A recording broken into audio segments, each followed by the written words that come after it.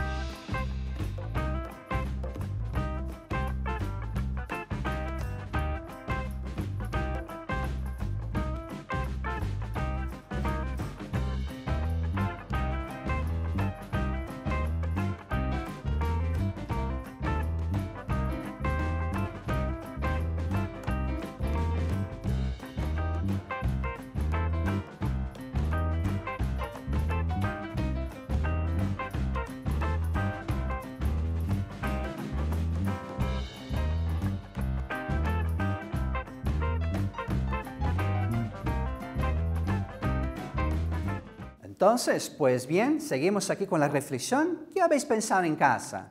Incluso, ¿os acordáis de esta imagen? Usamos en la clase anterior. Uma imagem diz mais que 1000 palavras. ¿Os acordáis de esta expresión? Entonces, ¿qué habíamos pensado en la clase anterior? Con las palabras clave, as palavras-chave que nós trabalhamos. Diversidad cultural, Día Internacional y este personaje de Quino, el argentino, Mafalda. A personagem que aparece inclusive nos livros de língua portuguesa, lembram disso? Então, o que temos aqui? A parte física, não? Ou seja, os rasgos, as características muito próprias, identificando este aspecto de la diversidade cultural. ¿Perfecto? Pues bien, entonces, en la clase de hoy, ¿qué vamos a estudiar juntos? El género textual reportaje, es una palabra masculina.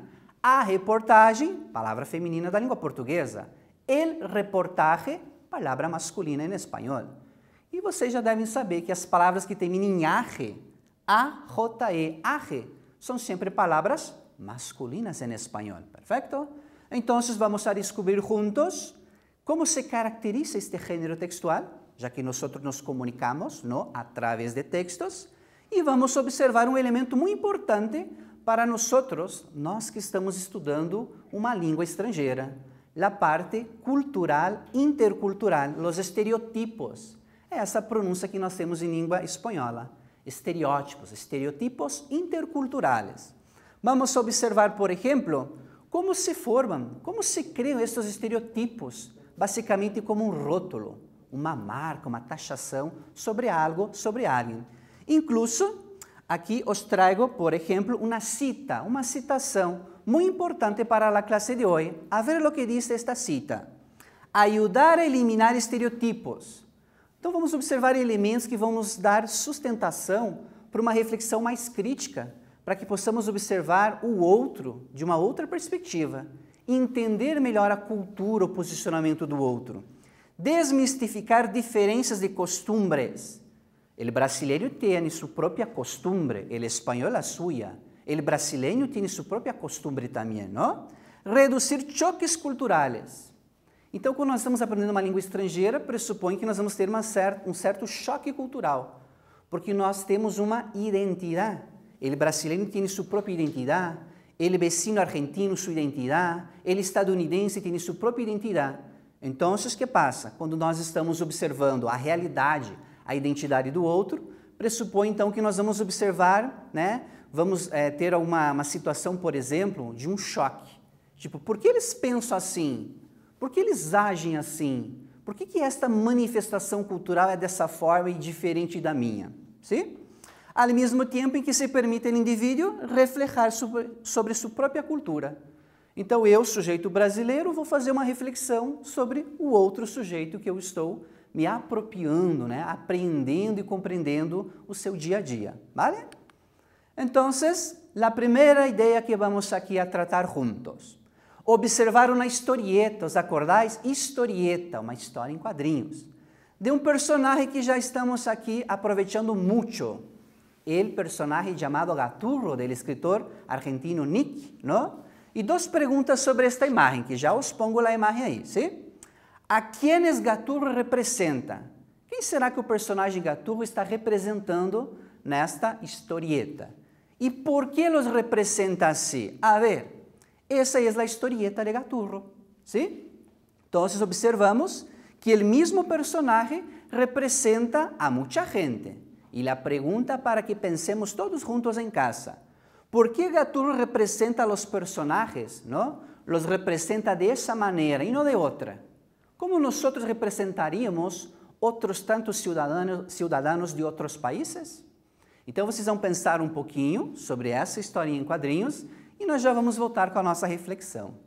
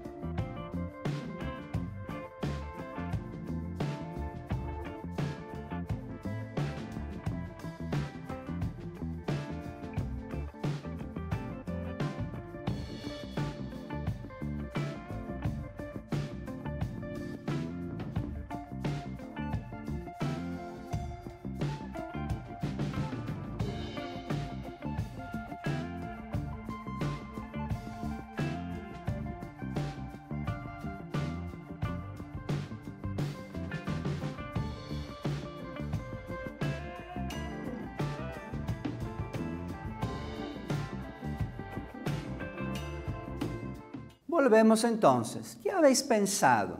Então vejam só, nós não vamos nos aprofundar muito agora, porque nós vamos resgatar essa historinha no decorrer da nossa aula, de acordo? Então seguimos aqui. Que nos sugerem esses titulares? Mira quantos titulares estamos observando na classe de hoje. O primeiro titular diz: é certo que os países têm personalidades. Personalidades. Como se formam os estereotipos? Mira esta palavra que estamos aí rescatando e já vamos observar seu próprio significado. Outro titular: guia de estereotipos. Uma guia? É possível que alguém ha produzido uma guia sobre estereotipos? A ver. E 11 estereotipos que todos os brasileiros odiam. A ver, estereotipos que nós brasileiros odiamos. Por que será? Então, vocês vão pensar agora um pouquinho também sobre esses titulares, as manchetes, e vamos tentar aí ativar a nossa memória, o nosso histórico, inclusive vocês que estudam outra língua estrangeira na escola, que é a língua inglesa. Vamos observar esses elementos aí, ok? Então, uns minutinhos para que vocês pensem.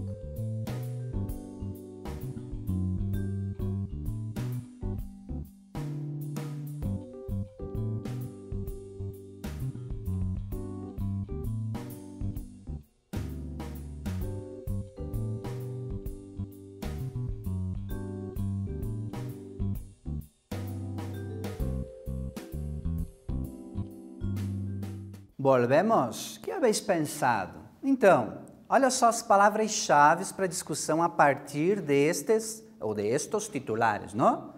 Personalidades, estereotipos, uma guia e a questão de los brasileiros. Então, o que nós devemos pensar? Por exemplo, eu como sujeito brasileiro tenho algumas características. Por exemplo, quais são as características de um sujeito? Que seja o brasileiro, o argentino, o australiano, o espanhol, qualquer que seja do país que seja. Quais são as características de um sujeito? A questão, por exemplo, do idioma, ¿sí? A parte da sexualidade, as crenças e valores, ¿sí? Que mais? A parte étnica. Então, mira, quantos elementos nos caracterizam como sujeitos? Então, o sujeito brasileiro como eu e um sujeito argentino, por exemplo, temos coisas semelhantes. O argentino e eu, o brasileiro, temos um idioma, mas são idiomas diferentes. Então, ao mesmo tempo, o que nós temos? Semelhanças. O argentino tem um idioma, tem crenças e valores. O professor Gilson, brasileiro, tem o seu idioma, suas crenças e valores. Conseguem perceber? Ao mesmo tempo, o sujeito tem semelhanças e, ao mesmo tempo, as semelhanças são divergentes. Por isso é importante que observemos estes rasgos, características, marcas culturais ou interculturais, ou seja, entre culturas semelhantes e, principalmente, as questões de culturas diferentes.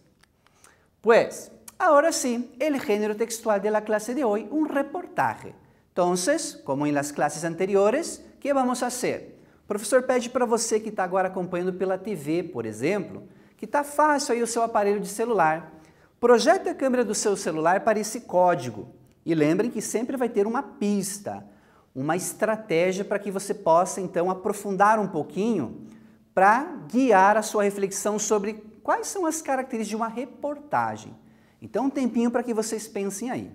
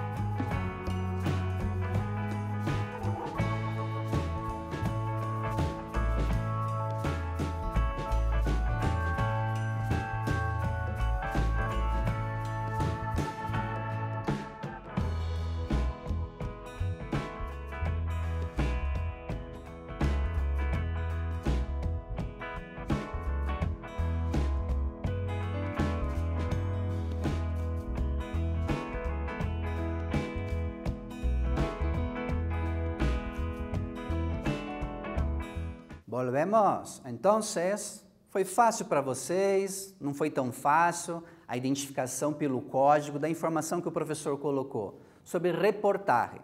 Bom, não tem problema se você não conseguiu, deu um probleminha com relação ao uso do código. O que o professor vai trazer para vocês aqui justamente estas características de reportagem. Perfeito?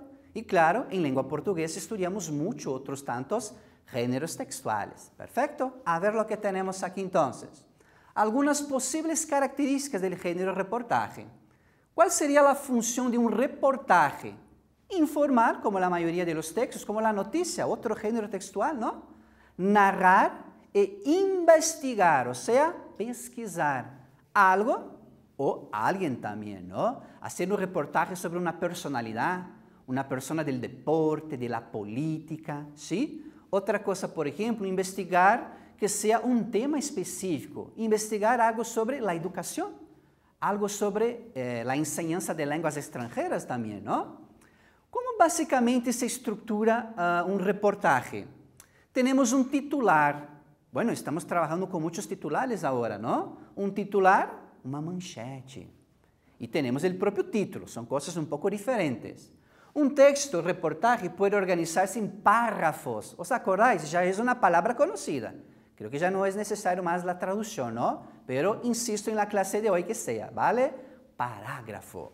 ¿Qué más? Un reportaje puede también organizarse en columnas. E aí nós vamos observar a disposição desse texto, o layout dele. Pode ser ou não organizado em colunas. Então os textos eles não são tão assim estáveis, né? Eles têm uma certa instabilidade. Infografia. Uma reportagem pode ter justamente uma imagem, uma fotografia do personagem que está sendo pesquisado, né? Uma fotografia de uma sala de aula, já que o tema é educação. Então vai ilustrar. E além de ilustrar, sobretudo, o que vai acontecer? Vai dar uma garantia maior para aquele texto, né? Vai dar uma sustentação para o texto, vai complementar o texto. Outros elementos de um reportaje, que são elementos que encontramos também em notícias. O título, possivelmente um subtítulo, o nome do autor, da autora, quem escreveu. Muitas vezes não temos um nome específico de autores, não?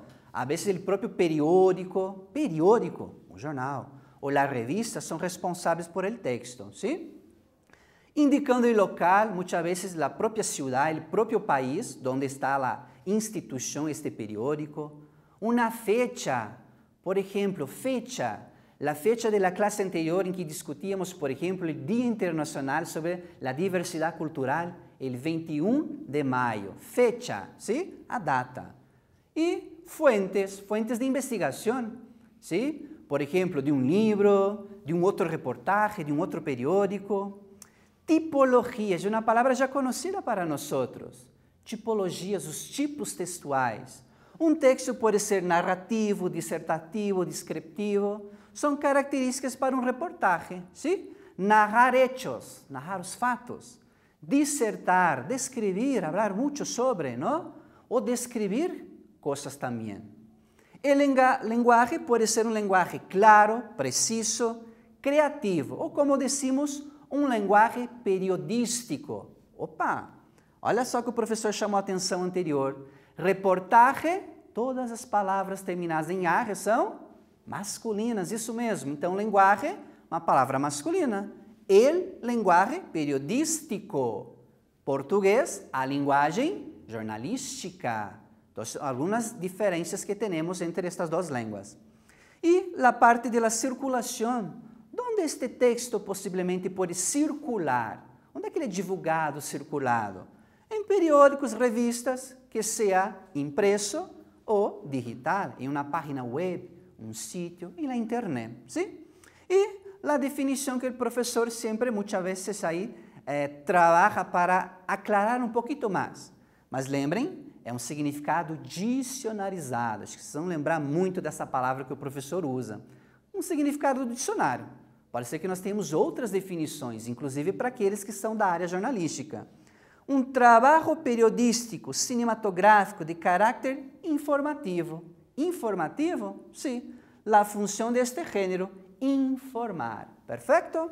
Bueno, então, seguimos aqui. Pues, ahora mismo el profesor hablaba de la clase anterior, ¿os acordáis? Cuando tratamos básicamente del editorial, un texto que estaba producido justamente para el 21 de mayo, el Día de la Diversidad Cultural. Pues bien, vamos a resgatarlo. Olha só, por que o professor traz aqui? É justamente aquela ideia de que uma aula não pode ser esquecida, já que estamos iniciando uma próxima aula. Todas as aulas vocês vão observar que tem uma sequência, uma progressão. Uma aula resgata a sua ideia, seus conteúdos para a próxima. Vou fundamentando uma aula para seguir a próxima. Então, o professor traz aqui, resgatando, um fragmento apenas do texto de uma aula anterior, porque é justamente um texto que nos dá a ideia da classe de hoje. A ver, este fragmento, aqui, também de lograr, conquistar, que todas as pessoas nos comprometamos e apoyemos, a ideia do subjuntivo da classe anterior, a diversidade mediante gestos reais em nossa cotidianidade, no nosso dia a dia. Outra das metas do 21 de maio é combater a polarização e os estereótipos de diferentes culturas, que é o tema de hoje, estereótipos interculturais. ¿Perfecto? Pues bien, vamos contextualizar el texto de la clase de hoy, ¿de acuerdo? Pues, vamos a trabajar con género textual. El título, Guia de Estereotipos para 2012. Ah, nós vimos na tela anterior, sim, era o titular, a manchete, vejam só como é importante, da telinha anterior, resgatando agora como fio condutor para nós. Pertenece a el país, um periódico de Espanha. Aqui está a página, el sitio, ¿os acordáis? Sitio, o site, ¿sí? Autor, local e fecha. ¿Os acordáis? A estrutura, os elementos que observamos como características deste gênero textual. Que vamos observar como contenidos? Social, histórico, cultural, uma guia para os Juegos Olímpicos del 2012, isso já passou, contextos interculturales e ações frente a estes estereotipos, que muitas vezes os estereotipos são prejuiciosos, são discriminatórios. Já vamos observar isso também, ¿sí? Pues bien, vamos a empezar a leitura de nosso reportaje, ¿vale? Então vejam só, a primeira atividade que nós temos para a reflexão é a seguinte: segundo a guia basada nas condições socioculturais de diferentes países, os espanhóis. Veja que nós temos duas opções.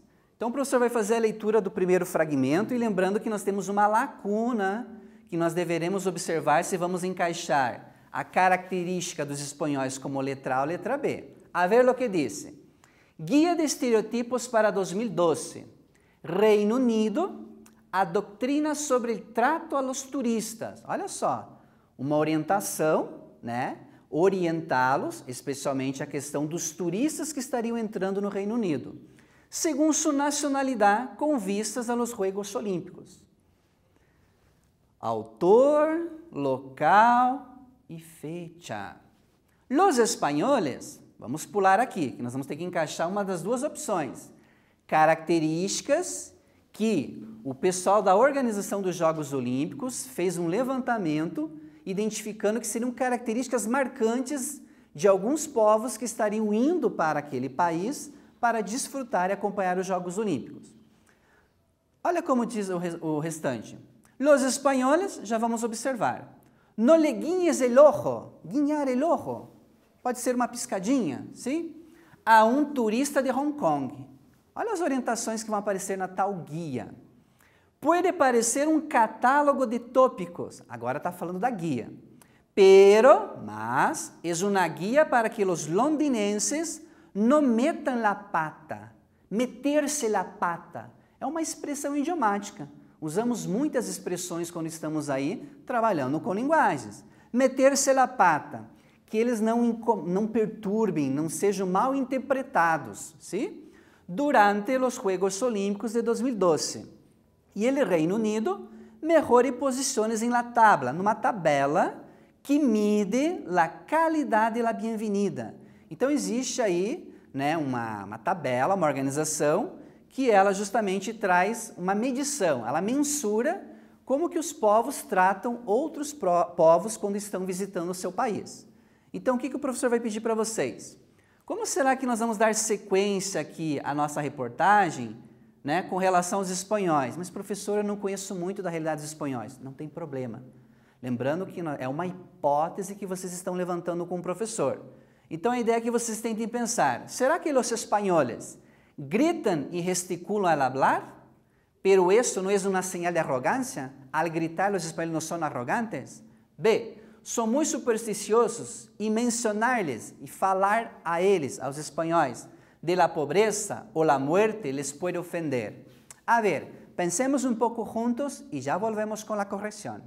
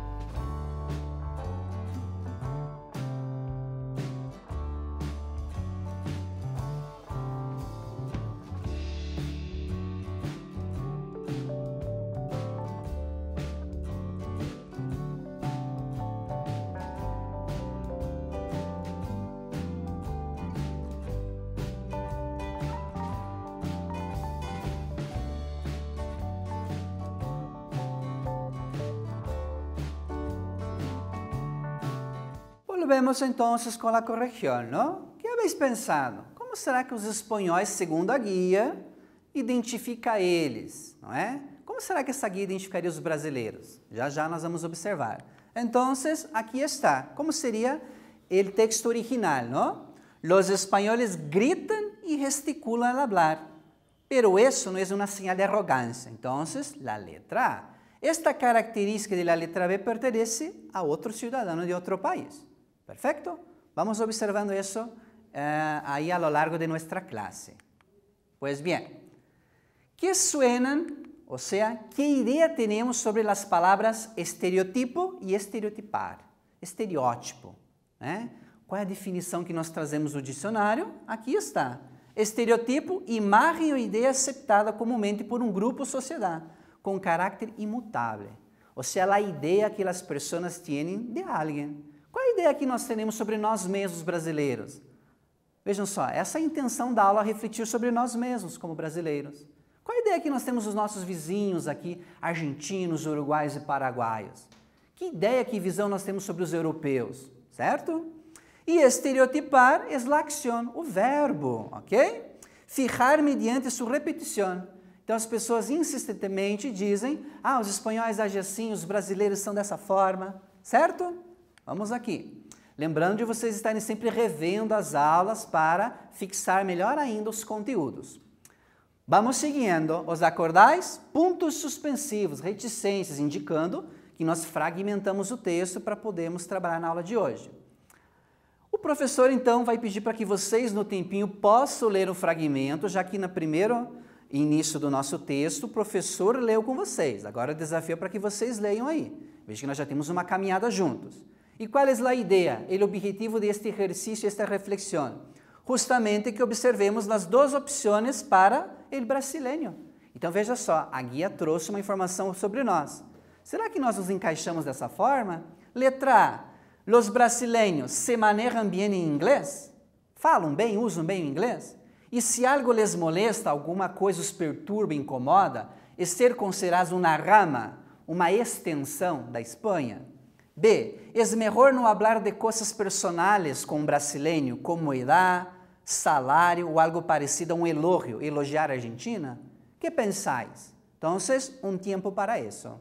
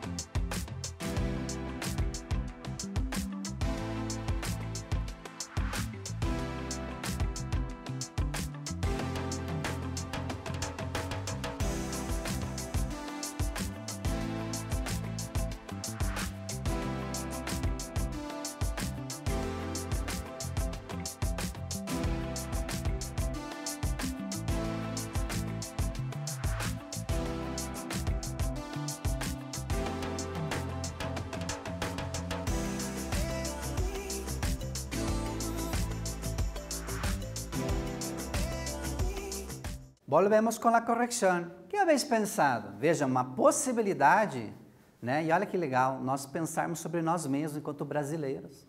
E lembrar que enquanto brasileiros, nessa imensidão que nós temos na nossa nação, cada um pode estar pensando de uma forma diferente. Pero que disse ele reportaje? E lembrem, as informações da reportagem são desta guia, né? Esse documento, essa guia que foi produzida para os Jogos Olímpicos. Aqui disse, então, vamos tratar só do fragmento. Eu acredito que vocês tenham lido em casa com bastante calma, ok? Com um brasileño, es mejor no hablar de coisas personales como a idade. Você gosta de falar com estrangeiros sobre questões pessoais como a sua idade? Sobre salário, você não gosta de falar sobre salário com um estrangeiro, com outra pessoa? Ou algo parecido a um elogio? Será que nós não gostamos de elogiar o nosso país vizinho, a Argentina? Por que será? Um estereotipo, quizás sobre o futebol.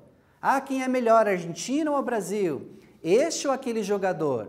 Então, mira, muitas vezes a gente de fora, ou seja, de outros países, pensam que esta rivalidade entre o futebol de los argentinos e brasileños é justamente essa ideia que nós temos, não? Ah, nós não gostamos do argentino, ele não gosta de nós também? Estereotipo, é um rótulo. Vejam só, as pessoas vão reiterando e todos acabam acreditando que é essa relação que nós temos. E, al revés, ao contrário. ¿Sí? Então, a letra B. Perfeito. Outra reflexão que temos aqui. Os acordáis? Agora o professor está resgatando com vocês a historieta do início, ok? Que vamos a pensar? A quem Gatur representa nesta vinheta? Os acordáis vinheta? Um quadrinho da historieta. Por que ele representa assim? E algumas palavras como estratégia para pensar em uma possível sentença, uma oração, uma frase. Ah, porque lleva. Utilizamos o verbo llevar como o verbo vestir. Ah, eu llevo um pantalão, eu llevo uma camiseta. Então, utilizar este verbo para indicar as características do vestuário. O verbo tener tiene, quizá identificar algo de las características físicas, e algo respecto ao paisaje, que nos conta muita coisa. la parte geográfica de una nación, ¿sí? ¿Quién? Gatur representa a una, ¿qué? ¿A qué nacionalidad? Pensemos un poquito.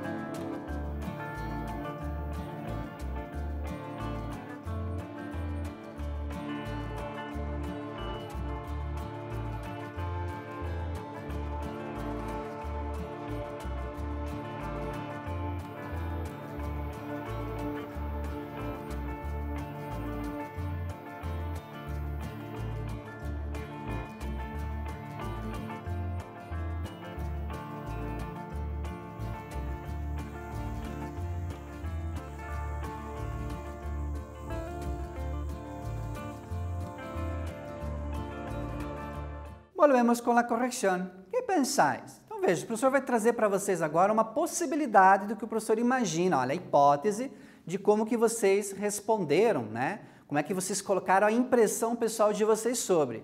E por que o professor vai trazer aqui uma possibilidade? Porque como o professor trabalha bastante esse tema interculturalidade nas classes de espanhol, o professor já sabe mais ou menos como é que, de certa forma, generalizando, né, o brasileiro pensa sobre este sujeito aqui. Olha só. Então, lleva roupa típica e um sombrero grande. Ele sombrero, olha o chapéu. Aí vamos pensar sempre, mas será que todo mexicano usa? Ah, tem um bigote. Ah, os mexicanos têm um bigode grande. Pero será que todos os mexicanos têm bigote? Ele paisaje tem um cacto. Mas será que somente no México tem cacto?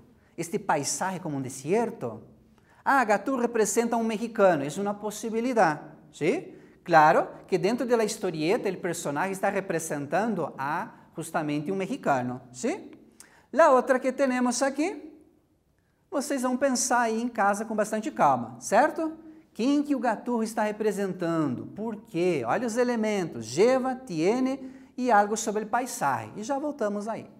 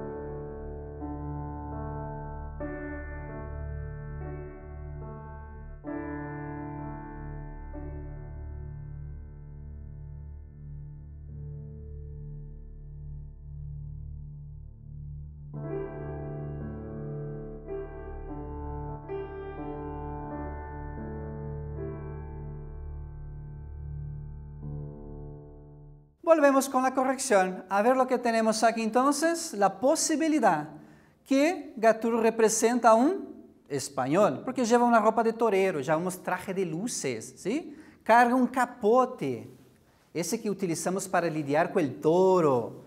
Un paisaje, una plaza de toros, donde se lidia con los toros. La expresión olé es una expresión corriente dentro del ambiente, ¿sí? De la corrida de toros, tourada.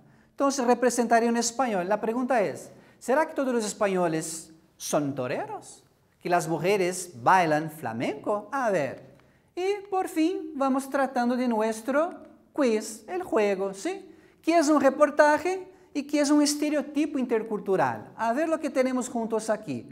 Un reportaje tiene por objetivo informar, investigar y puede organizarse en párrafos, titulares e infografía.